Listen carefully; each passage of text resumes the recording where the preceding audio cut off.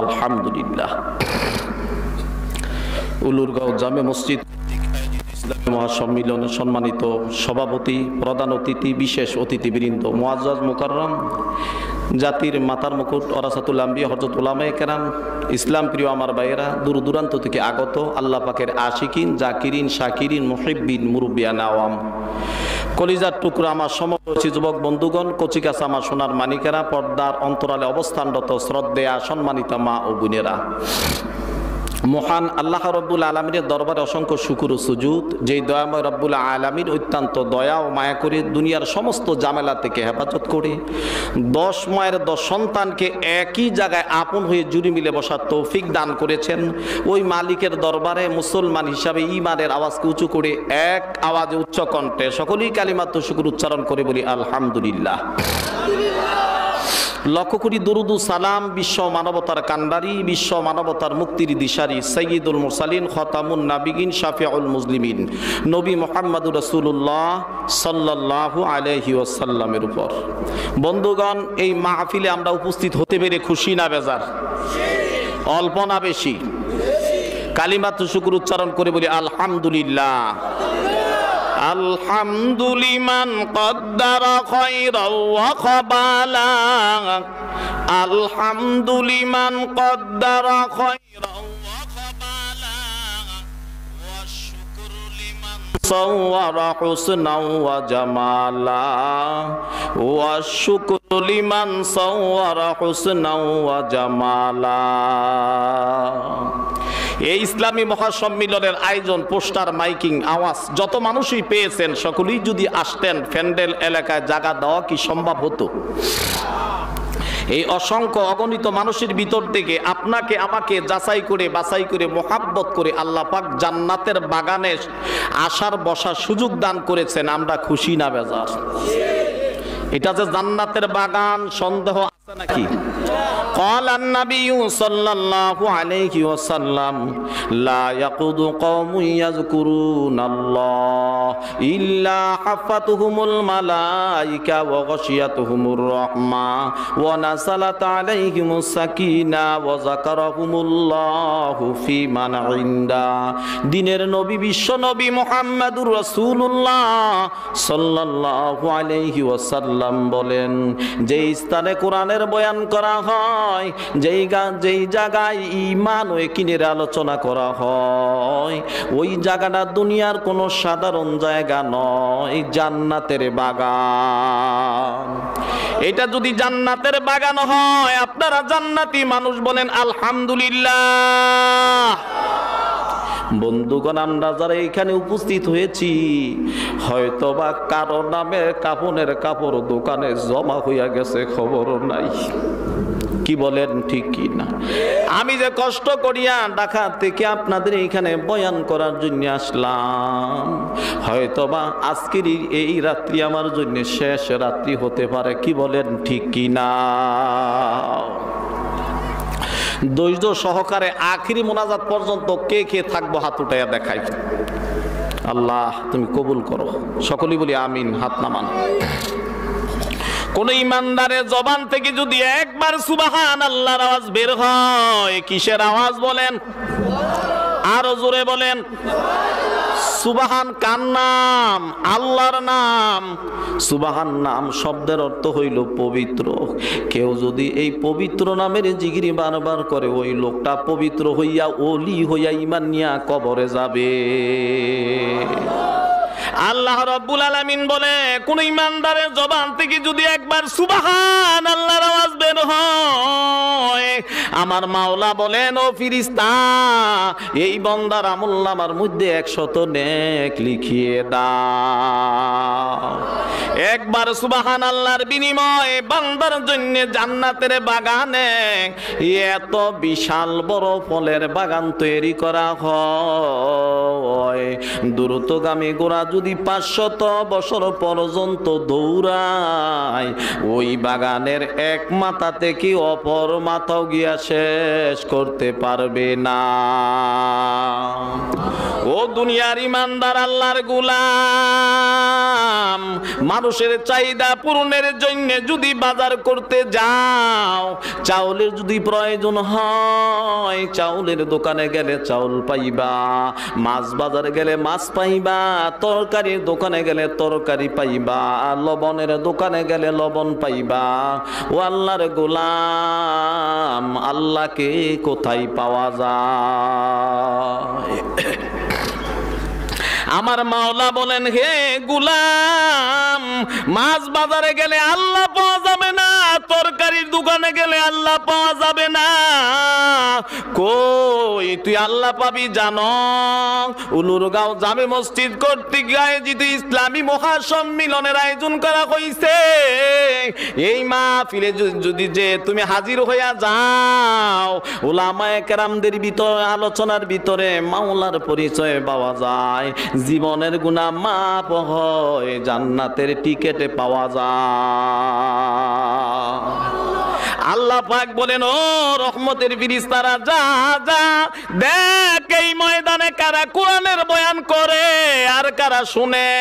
আল্লাহ পাকের অর্ডার পাইয়া রহমতের ফেরেশতারা এই ময়দানের চতুর্দিক দিয়া কাতার বন্দী হইয়া দাঁড়ায়, গোলাকার হইয়া দাঁড়াইতে দাঁড়াইতে একের কাদের উপর আর এক একজন দাঁড়ায়া আল্লাহর আরশ পর্যন্ত চলিয়া যায়। আমার মাওলা বলেন, ও ফেরেশতারা, আমার বান্দারা কেন এই ময়দানে বসে আছে? তাদের কি বাড়ি নাই, ঘর নাই? ফেরেশতারা বলে, আল্লাহ, তাদের বাড়ি ঘরের অভাব নাই, ঘুমানের জায়গার অভাব নাই, তারপরও সম্মানের পাত্র হইয়া দোকানওয়ালা দোকানদারি বন্ধ করিয়া, রিক্সাওয়ালা রিক্সা চালান বন্ধ করিয়া, দুনিয়াদার দুনিয়ার কাজ বন্ধ করিয়া, আরামের ঘুম হারাম করিয়া কেন বসলো? ফেরেশতারা জানতে চায়। ফেরেশতারা বলে, আল্লাহ, এই গভীর রজনীতে আরামের ঘুম হারাম করে ময়দানে বসে আছে, আমরা জানি তোমার বান্দারা একমাত্র তোমারে পাওয়ার জন্যে, তোমারে পাওয়ার জন্যে, জান্নাত পাওয়ার জন্যে, জাহান্নামের আগুন থেকে মুক্তি পাওয়ার জন্যে। আমার মাওলা বলেন, ও ফেরেশতারা, আমার বান্দারা কি আমি মাওলাকে দেখছে? বলে, না, কোনোদিন দেখে নাই। তারা কি আমার বানানো জান্নাত দেখছে? বলে, না, দেখে নাই। তারা কি আমার বানানো জাহান্নাম দেখছে? বলে, না, দেখে নাই। আমার মাওলা বলেন, ও ফেরেশতারা, তোমরা সাক্ষী থাকো, আমার যেই সমস্ত বান্দারা আমি মাওলাকে না দেখিয়া, জান্নাত জাহান্নাম না দেখিয়া, কোরআনের মোহাব্বতে পড়িয়া, আরামের ঘুমকে হারাম করিয়া এই ময়দানে যারা বসলো, ও ফেরেশতারা, সুসংবাদ শুনায়া দাও, আমি মাওলা তাদের তামাম জিন্দেগীর গুনাহ মাফ করিয়া দিলাম। আরো জোরে বলেন সুবহানাল্লাহ। আল্লামা ইমাম কুরতুবী রহমাতুল্লাহি আলাইহি বলেন, বান্দার গুনাহ মাফ হয় বলতে সগীরা গুনাহ মাফ হয়। আমরা তো সগীরা গুনাহ করি না, মিথ্যা কথা বলা কবিরা গুনাহ, আমরা বেশিরভাগ কবিরা গুনাহ করি। আমরা তো সগীরা গুনাহ, আমরা সগীরা গুনাহ না কবিরা গুনাহ করি। মিথ্যা কথা বলা কবিরা গুনাহ, গান শোনা কবিরা গুনাহ, সুদ খাওয়া কবিরা গুনাহ। এক একটা কবিরা গুনার জন্য কম পক্ষে ৭,০০০ বছর জাহান্নামের আগুনের সাজা ভোগ করতে হবে। আল্লাহর ওলি বলেন, হে আল্লাহর গোলাম, সগীরা গুনাহ তো মাফ হয়ে গেল, কবিরা গুনাহ তো মাফ হয় নাই। এই ময়দানে বসার পর আখিরি মোনাজাত পর্যন্ত থাকিয়া তওবা করে যদি আল্লাহকে ডাক দাও, কাকে ডাক দাও? আরো জোরে বলেন, কাকে ডাক দাও? আল্লাহকে ডাক দাও। আল্লাহর এক নাম রহমান আর এক নাম রহিম।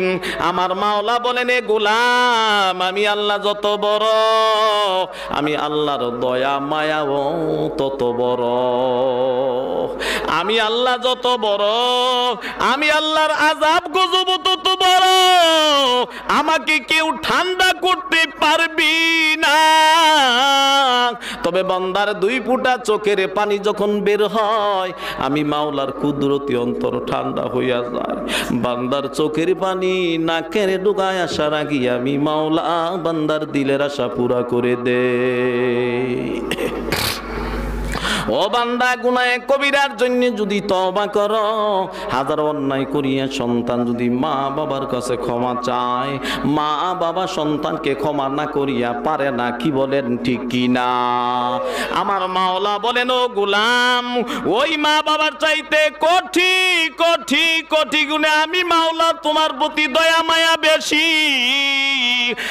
আখিরি মোনাজাত পর্যন্ত থাকিয়া তওবা করে যদি আমি মাওলাকে ডাক দাও, আমি মাওলা তোর জিন্দিগির গুনাহ মাফ করিয়া তোর নামটা জান্নাতি মেহমানদের খাতায় লেখায়া আমি মাওলা তোমাকে নিরাপদে বাড়ি ফিরাইয়া দিব। তাহলে আখিরি মোনাজাত পর্যন্ত থাকবো তো? কি বলেন ঠিক কি না? কে কে থাকবো না হাত উঠাইয়া দেখাই। থাকবেন না? আমি কিন্তু জিজ্ঞাসা করছিলাম কে কে থাকবেন না। রাত্রি তো বেশি হয় নাই। গ্রামের থেকে 2 অলস লোক শহরও গেছে। কোথায় গেছে খেয়াল করেন? কোথায় গেছে? গিয়া থাকবে কোথায়? কারো বাসায় তো রাতের বেলা জায়গা দিবে না। আইল্যান্ডের উপর শুয়ে রয়েছে কোথায়? আপনারা জিন্দা না মুর্দা বুঝার কোনো উপায় নাই। আপনারা জিন্দা না মুর্দা? আরো জোরে বলেন, জিন্দা না মুর্দা? তাহলে তোর আওয়াজ দিতে হইব। গ্রাম থেকে 2 লোক যায় শহরে শুয়ে রয়েছে আইল্যান্ডের উপর। সকালবেলা লাগছে বড় খিদা। কি লাগছে? খিদা লাগছে। এখন টাকা পয়সা পকেটে নাই। 1 লোক কলা বিক্রি করে, মাথায় না কলা নিয়া বলতেছে, ভাই কলা নিবা? কলা। ওই 2 যে শুয়ে রয়েছে গেরাইমা আইল্যান্ডের উপর, একটাই কইতেছে, ভাই আমার তো টাকা পয়সা নাই, একটা কলা দিবা? দিল একটা কলা। কয় ভাই কলাটা কি সিল্লা দিবা? দিল সিল্লা। কয় ভাই কি খাওয়াইয়া দিবা? পাশে ছিল পুলিশ। কয় তোর 10 টাকা গুনা দিব। গরিব মানুষ চাইলি কলা, দিল কলা। আবার কইলি সিল্লা দিল সিল্লা। আবার কয় খাওয়াইয়াও দাও। এত অলস কেমনে চলবি? পাশে যে আরেক অলস শুয়ে রইছে, ওই অলস বলতাছে, অলস বোঝেন তো আপনারা নাকি? হ্যাঁ, পাশে যে আরেকটা শুয়ে রয়েছে সেটা বলতাছে, স্যার তারে আমার পক্ষতে আরো 10 টাকা বেশি দিবেন। কই কেন? কই একটু আগে কুকুরে আমার নাকের উপরে পেশাব করতেছে, দেইয়া কিচ্ছু কয় নাই। হ্যাঁ, কত বড় অলস!